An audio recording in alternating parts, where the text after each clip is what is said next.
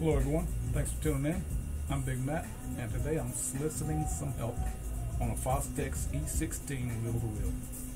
The problem I'm having with this unit is the Capstan motor is spinning in reverse, and this is not an auto reverse unit.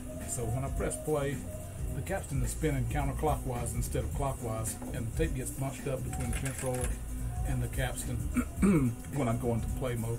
Fast forward and rewind both work fine.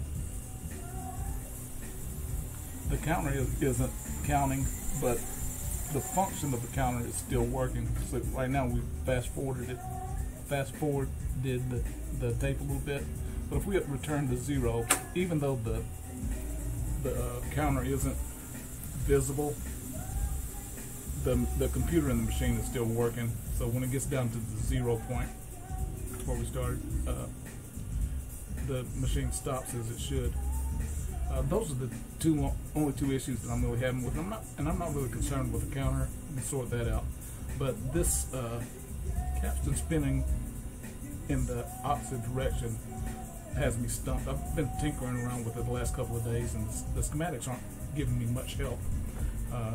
But maybe there's some Fostex E16 specialists out there that can walk me through a couple of scenarios that I might be able to isolate the problem with. I would certainly appreciate your help. Oh, and if anyone out there even brings up, hey, try reversing the polarity on the power cord, I'm going to disregard your comments for the next 3 weeks.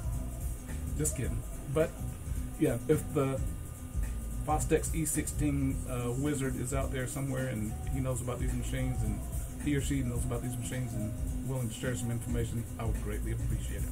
Thanks.